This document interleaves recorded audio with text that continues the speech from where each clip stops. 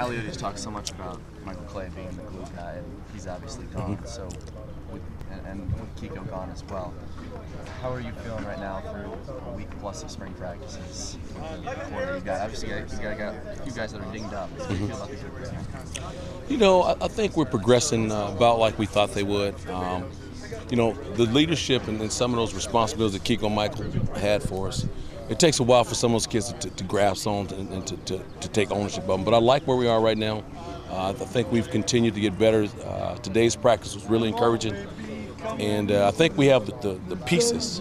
We just got to continue to work and get those pieces in the right spots. Specifically, Tyson Coleman, he's had kind of an interesting journey over the last couple of years with the distractions off the field and then becoming most improved player voted by the guys this past year. What can you say about just his journey to where he's at and the role that he might be taking on now going forward? I think the biggest thing with Tyson right now is his maturity. He's started to mature and understand what we want. I think he's maturing in all of his life, you know, as a human being.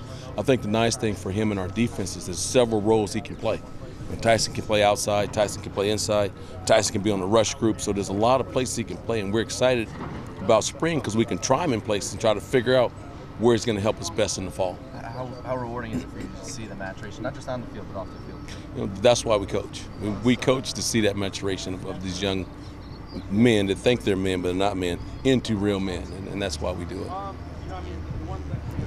You said Tyson can play a lot of places. Is there a place right now you feel like he's settling into? Nope. Right now he has the ability to play a lot of places. Right now we need to try him in some spots and see if he can do it.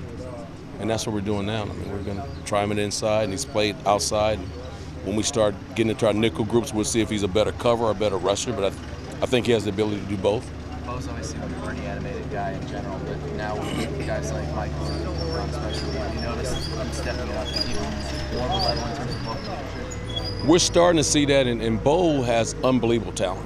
And, you know, Bo can be as good as Bo wants to be, and he's starting to do some of the extra things. And it's exciting.